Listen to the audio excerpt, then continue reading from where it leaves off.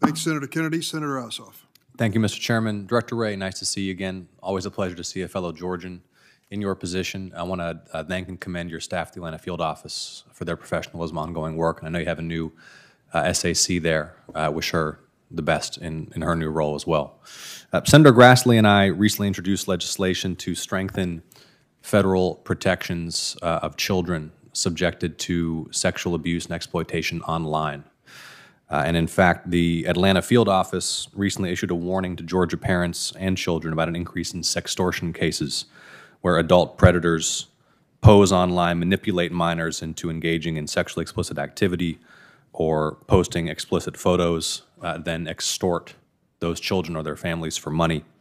So I want to ask you, first of all, will you commit to continue to prioritize the protection of children from online abuse at the FBI, and tell us a bit about what you're doing to that end? So I think you're absolutely right. It's an important priority, and it has only increased in importance. Sextortion in particular. We've been mounting a very aggressive public awareness campaign about what we're seeing there. And in fact, I, not that long ago, filmed a public service advertisement with the head of NCMEC, the National Center for Missing and Exploited Children, trying to reach out to parents all over the country. One of the things that we're seeing that's particularly troubling is an uptick on sextortion cases, not just against little girls, which has been happening for a long time, but against little boys as well. And we are seeing a certain number of these kids, male or female, turn to suicide because they feel like there's no way out. And so it's incredibly important that we, as a society, figure out a way to make sure that those kids know that there is an answer, that there are people that they can turn to, and that we will do everything we can to protect them. And you'll commit to continuing those efforts? Yes. I appreciate that, Director Wray. And on a related note, that warning that the Atlanta Field Office circulated about sextortion threats to children online appeared in English but not in other languages. I want to engage with you about the work that the FBI can do to improve language access to the information that you distribute so that communities in Georgia and across the country with limited English proficiency or for whom English is not a first language can have access to the same vital information to protect themselves, their families, and their businesses from threats to their safety. So when the FBI issues warnings like that or issues other forms of information or guidance, do you tend to offer that in language other than English? And what steps can you take, perhaps working with my office? We can work together on this to make sure that you have the resources you need to carry it out to improve the multilingual outreach and communication that the FBI does. So you raise a very interesting and important point. We have, I think, over the last couple of years, started intensifying the outreach that we do, doing it with additional languages, because we've realized that there are victim communities for different offenses, different threats, that sometimes aren't getting the message unless we do that. So, for example, I know our New York office has been particularly proactive in that regard, both with the in the Jewish community in New York, but also in the AAPI community in terms of advertisements and leaflets and things like that that are translated into different languages. So I think we're going to need to do more and more of that, and we'd be happy to follow up with you on how we might be able to be more. That'd be great. Given the growing diversity in the state of Georgia, would love to see the Atlanta Field Office emerge as the national leader, making sure to convey information, for example, in Hindi and Spanish and Korean and other languages widely spoken in the state, so that every community is well protected and well informed. Speaking of community safety, you and I have had several discussions in fora like this one on violent crime across the country. Georgia communities from Columbus to Savannah, Atlanta to Albany continue to struggle with high rates of violent crime, gun violence, gang activity, other threats to public safety. I don't know when you next have plans to come to Georgia, Director Wray. I hope you'll return home sometime soon. You're extensively experienced in the state.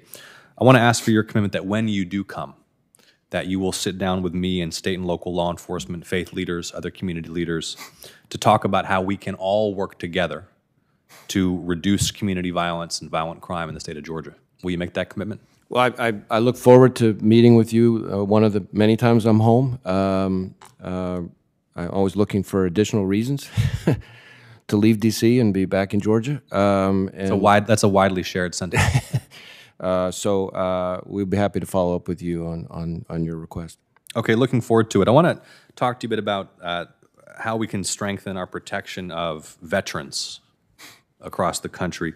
Georgia, home to nearly 700,000 veterans, many of whom rely on the VA. And in recent years, many veterans have been targeted as part of a pension poaching scheme, where unethical advisors profit by assisting a veteran or purporting to assist a veteran in artificially qualifying for VA benefits. And these scams can tie up the veteran's savings in investments that then earn lucrative fees for the scammer. My question for you is, what is the FBI doing to protect veterans in Georgia and across the country from those who seek to financially exploit them? And can you reassure the committee and people of Georgia and the American people that protecting veterans from abuse and exploitation is a high priority for the Bureau?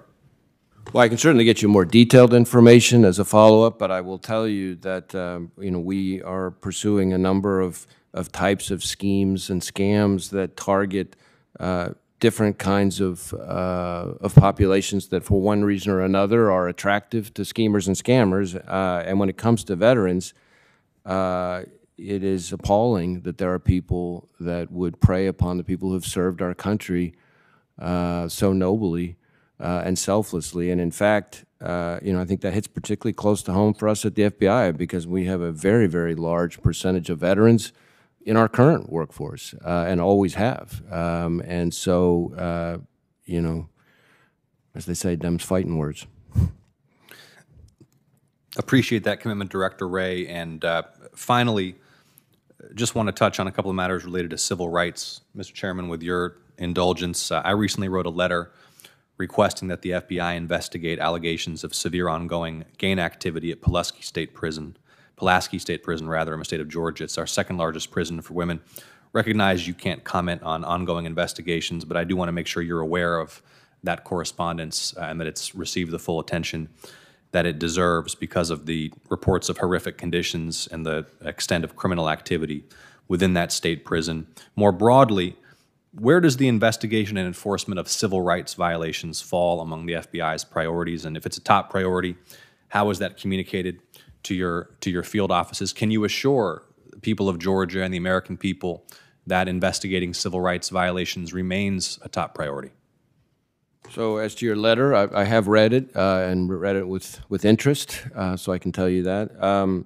As to the civil rights enforcement, as I think I mentioned earlier, we elevated that to a national threat priority, and the significance of that is that it communicates to all the field offices and headquarters division that this is one of the things that has to be one of our top priorities, and as a result, both resources and intelligence collection emphasis flow from that, and it was last year, and it will be again this fiscal year. And what would you say in closing, Mr. Chairman, what would you say, Director Wray, to those who will listen to all this, hear your words on radio across the state of Georgia, who want to hear that reassurance from you personally that you're out there investigating threats to civil rights and civil rights violations?